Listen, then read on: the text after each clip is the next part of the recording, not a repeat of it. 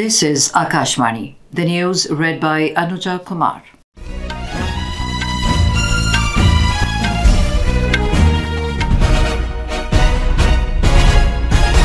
The Lok Sabha has taken up discussion on the White Paper on Indian economy and its impact on lives of people of the country. Finance Minister Nirmala Sitharaman laid the White Paper in the lower house today. N.K. Premachandran of RSP and TMC leader Saugata Ray moved a substitute motion against the White Paper. In her remarks, the Finance Minister said, after 10 years of pulling out the Indian economy from the fragile five and taking it to reach the stage of top 5 economies, the White Paper has been laid by the government. She said the paper is laid with responsibility so that the records have factual information on the economy. The minister said it will be a record for posterity for entire India's youth so that they know what effort it took for the government led by Prime Minister Narendra Modi with a vision to restore India to its glory. She said UPA left the economy in a critical state and under the leadership of the Prime Minister, the situation improved and now the country is well respected across the globe. She alleged that the coal scam and other scams during the UPA regime put the country's economy in a serious trouble. Ms. Sitharaman said coal scam had resulted in a loss of 1.86 lakh crore rupees to the exchequer. She said, on the other hand, the Modi government has ensured transparent auction of coal blocks. Talking about non-performing assets, the Finance Minister accused the UPA government of doing favour to certain entities and individuals bypassing the norms, which resulted in the increase of their numbers. 2 people were killed in a clash between the administration and protesters after the demolition of illegal construction at Haldwani in Nainital district of Uttarakhand last night.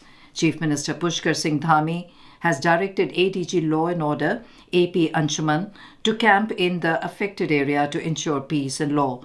Taking a strict view of the incident of attack on police and administration officials during the removal of illegal construction and spreading unrest in the area, the Chief Minister has also asked for strict action against the unruly elements. In Jammu and Kashmir, a day after the terrorist attack in Srinagar in which 2 carpenters were killed, security around minority clusters have been tightened in the entire Kashmir Valley. A police spokesman said security arrangements were reviewed in minority clusters and other critical areas in the wake of recent developments.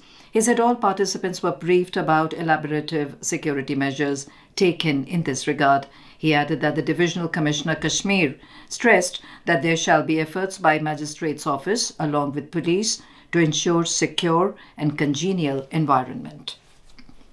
External Affairs Minister Dr. S. Jaishankar will address the inaugural session of the 7th Indian Ocean Conference in Perth, Australia today.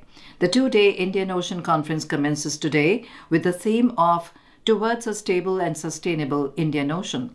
The conference is a flagship consultative forum for countries in the Indian Ocean region, organized annually by the Ministry of External Affairs since 2016 in association with the India Foundation.